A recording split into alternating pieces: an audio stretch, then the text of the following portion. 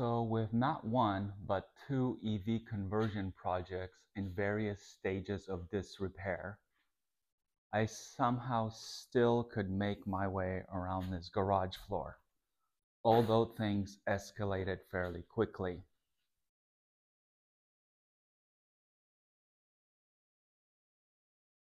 So I decided to do the right thing.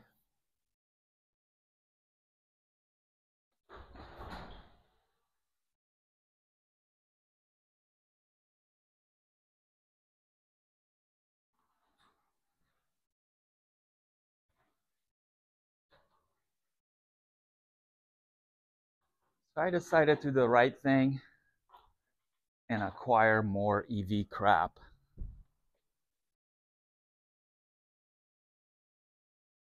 That's right, gentlemen.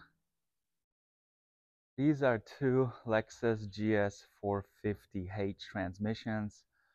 One is from the 3rd gen, same thing as in my truck, and the other one is from 4th gen.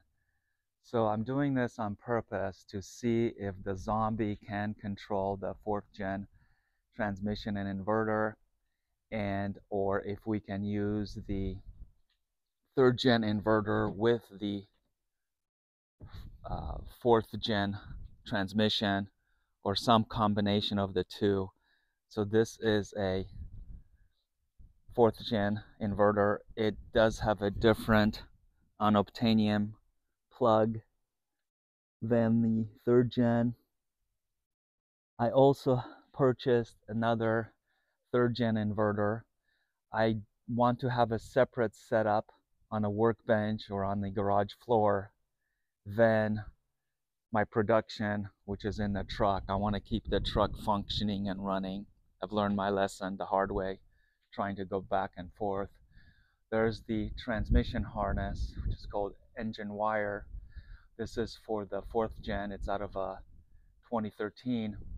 And the reasoning here being is that if we can also use parts out of the 4th generation Lexi, then that opens more possibilities to conversions, because the 3rd gen is only 2007 to 2011. So what is that, 4 years?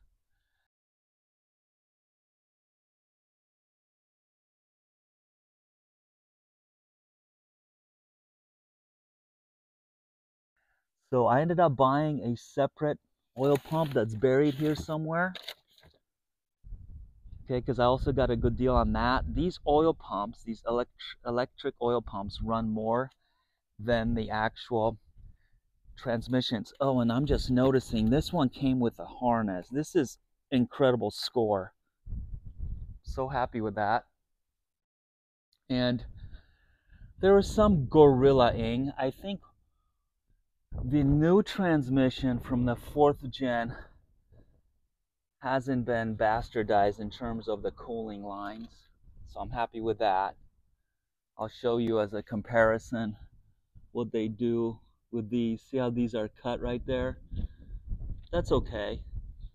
I may not run external oil coolers anyway, but yeah, so, and then both of these have oil pumps, but the oil harnesses were cut.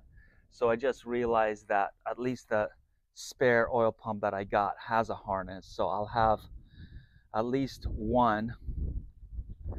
And all I really need now is just the 4th gen inverter wire harness with that unobtainium plug. I also have two external oil pump controllers there. One of them has a friend's name on it, but at least I'll have one. Maybe that'll be interchangeable.